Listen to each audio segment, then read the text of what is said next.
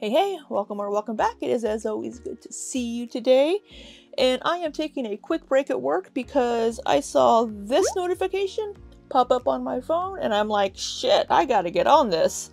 And it took this like 10 minutes to appear in my actual YouTube on her videos.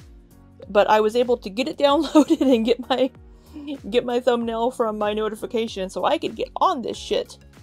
Apparently Wifey and Amberlynn broke up, so I'm probably not going to do much editing on this. We're just going to react, get it into Premiere, export, upload. We're going to try to get this shit out quick for y'all. So, yeah, let's see what the hell happened. And hopefully nobody messages me for work. As always, I will have her at 1.25 speed, so her actual speaking speed is going to be quite a bit slower. So I do always speed her up, and just in case you don't know.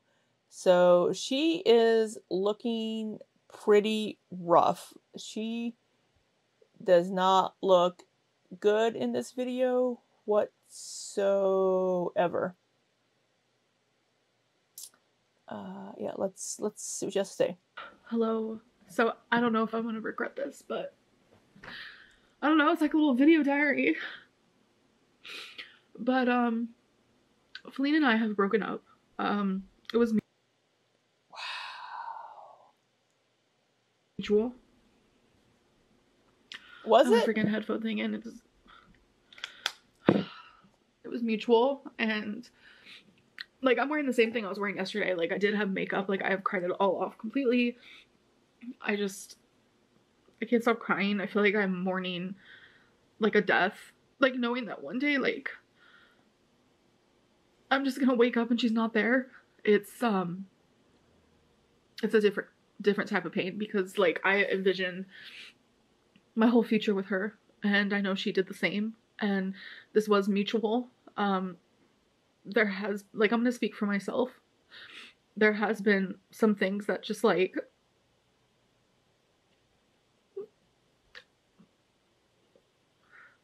I don't have to go into detail. Love just isn't enough sometimes. And I know what I'm worth. And I know it might not be like a lot to some people, but I know like what I deserve, and I know what I want, and I just need to be single. I literally have cried.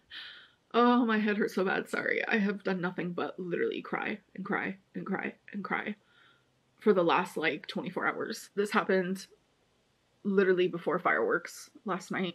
I don't know what to say.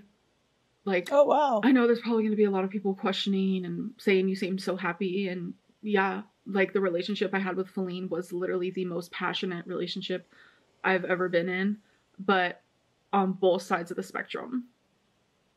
On both sides. And I just she's my best friend, and it's like she wants to help me with this move. I will be moving. She will be moving. We have a timeline of when that's going to be happening, and I just look around at everything, and it's like I look over in my kitchen and I'm like, that's the first place she kissed me.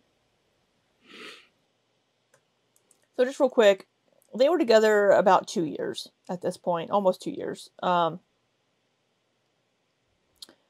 The way that Amberlynn said that, I know what I'm worth and I know what I deserve kind of a thing, whatever she just said there, would almost make it sound like she's not getting what she feels she needs from Wifey, or Feline as she calls her. So for this to be mutual, would there have been issues over the last few months? Because it's kind of weird just suddenly, yeah, I think we should break up. Yeah, me too. Whenever they seemed so in love and so happy and planning their future together. It just makes me wonder what's been kind of building. And if we know that Feline was an active person. She wanted to go hiking and go do things. We know that she was an athlete at university. If maybe Amberlynn's inability to stick to getting healthy and trying to get healthy and do those things, if Wifey feels like maybe she's being held back and things that she wants to do in life. And then, but you know, on the other side, Amberlynn's like, oh, she's the most supportive partner I've ever been with. She's so supportive. But yet we have ordering McDonald's. We have all these things that we've seen. And it's like, how is she actually supporting you in this? So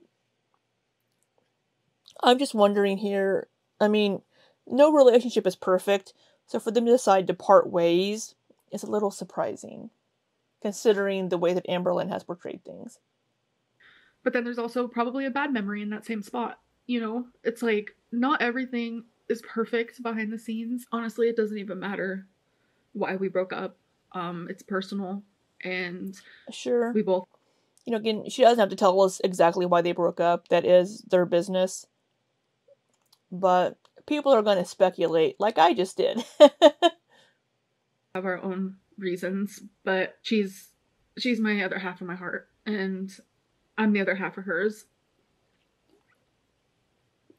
So why are you breaking up? I know she just said sometimes love isn't enough. So what are you not getting from each other that would make it where love isn't enough? But we can't be in a relationship. I just don't even know what to say. Like, I just got off the phone with my mom and talked to her because I just needed someone. I just needed someone that isn't her, you know? Because Feline is my best friend and I'm her best friend, and it's like, it's kind of hard to cry to the person that you're losing, even though Feline and I both have been crying literally all day. I have never, ever, ever, ever seen her cry this much. And even just calling her Feline is so hard because Bambi and Feline, like, it's not a thing anymore. I also think, like, I'm partially in shock. I don't know. It's like, how do I go on? I literally just feel like something I've always that's not good wording to hear. experienced is like, when I experience heartbreak, I feel it physically. Like, it physically feels like I've lost, like, a limb, or I don't know how to explain it, but it feels like, well, we oversaw of Wifey were limbs. I was hit by a truck a million times over, just repeatedly, over and over and over. Like, I just feel like I can't live without her, but I know that I have to because it's just, like, I know what I deserve.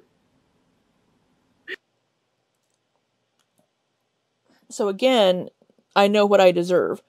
What is it that you deserve? What were you not getting? What was missing in this relationship? Even though sometimes I act like I hate myself, like I act like it. There's a part of me that cares.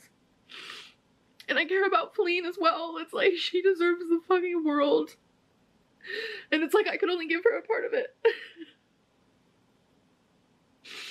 I could only give because you haven't taken care of yourself. A part of it when I want to give her the whole thing. And by breaking up, you know what? I kind of am. I don't want to, like, shower. I don't want to do anything. I kind of just want to, like, eat. I just want to eat. I just want to turn to food. I want to numb it out. This would be a good time to talk to your therapist. I'm just lost. Because, like I said, I don't know who I am. Right.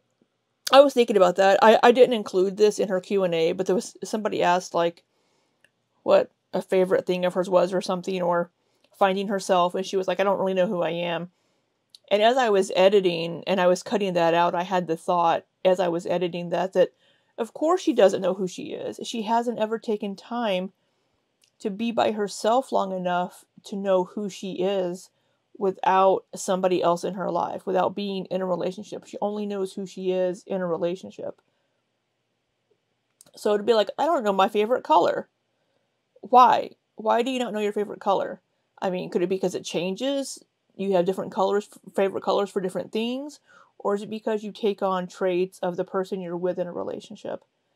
So, I mean, she knows she likes Legos. You know, she knows some things that she enjoys doing. But knowing, like, who she is and what kind of a person she is, I don't think she really knows that. I'm just ready to be single, and I'm gonna be living. She needs to be single for a little while. On my own. And I don't want to say where, I don't want to say when, but as much as YouTube has like drastically fucked with me in my life, it has also been one of the most amazing things that I am so grateful for. And it's like, well, it's how you earn your income. I mean, yeah.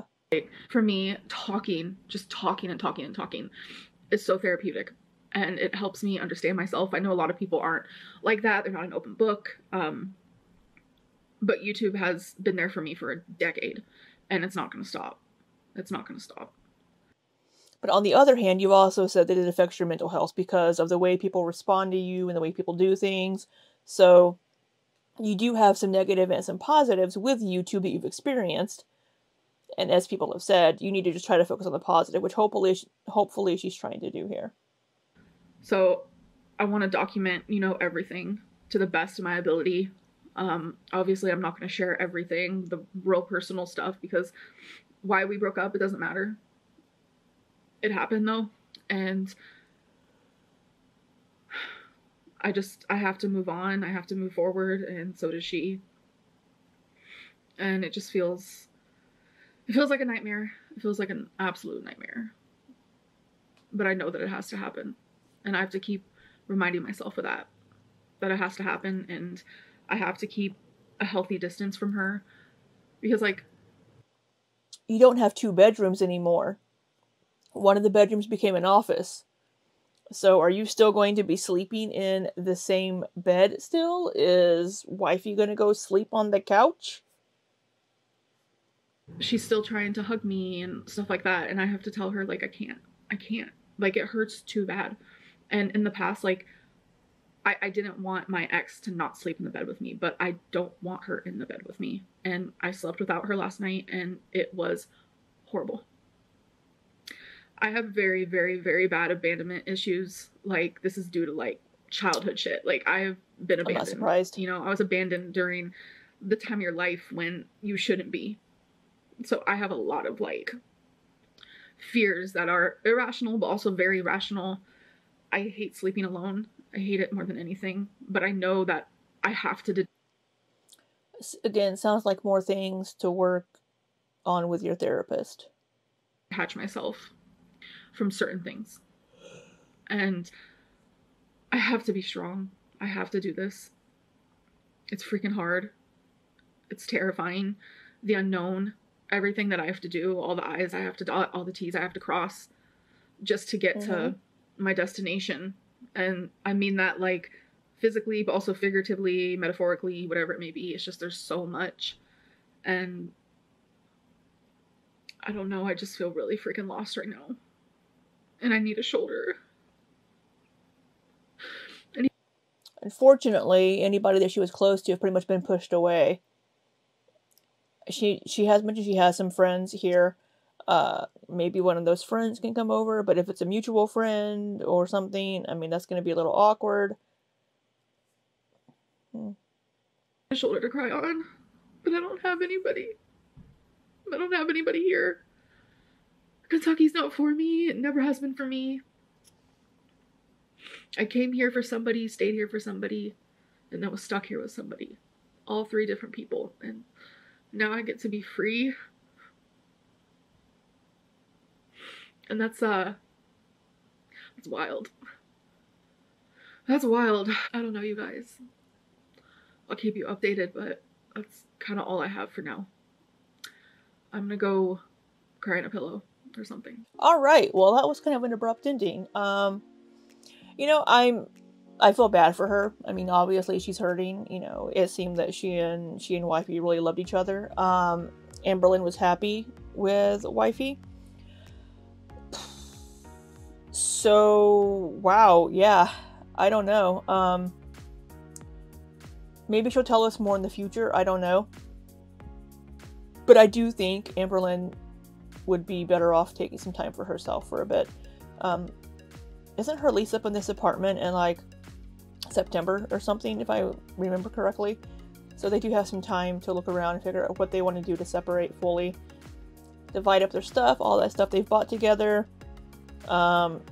Wifey can take her 20,000 pairs of Jordans, of Nikes, and Amberlynn can take her Legos and the fur babies. So yeah, really interesting. I was not expecting this today, to be honest, but yeah, crazy. I'm gonna get this put into Premiere. We're gonna get it exported, uploaded. I have about another hour of work left, so while I'm working, it'll be doing all that. So, well, let me know what you all think below, and until next time, be safe and take care.